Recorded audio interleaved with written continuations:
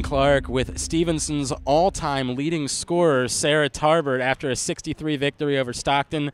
Double-double tonight, 21 points, but as Coach just told us, what she was most proud of, 5 assists for you.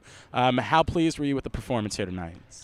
Pretty pleased. I mean, I started off pretty slow. It was a rough start for me, but you have to give that to my teammates, though. You know, they really hit the shots they needed. Jonye's been doing really good inside and out. So it makes teams respect her. And, you know, when I'm not hitting the shots, I'm fortunate enough to be able to hit my teammates and rely on them to put those shots in. Sarah, you mentioned that slow start. You missed your first 5 shots. We don't see that from you very often.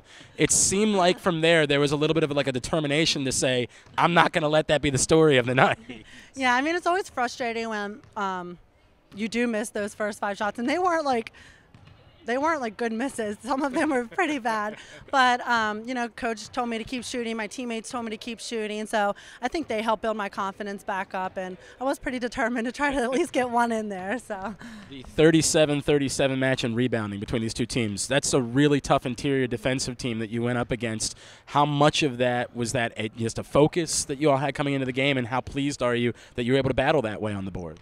Yeah, I really think that we executed our game plan. We knew they live off a second shot, so I think all of us really bought into rebounding and making sure that they don't get those second shots. And 37-37, I mean, that's pretty good for us. And a lot of the second shots that they did get, I think we got just as many, so we were able to convert on those. Back-to-back wins sort of erases some of that taste of the 4-game funk, right, and headed back in the right direction? Absolutely. I mean, it was a tough 4-game losing streak, but I think that Messiah game really gave us some momentum that we wanted, and just fortunate we were allowed to convert on these 2 wins. Nice night for Sara Tarbert. Sarah, congratulations on a big win. Thank you. She's Sara Tarbert. I'm Glenn Clark for GoMustangSports.com.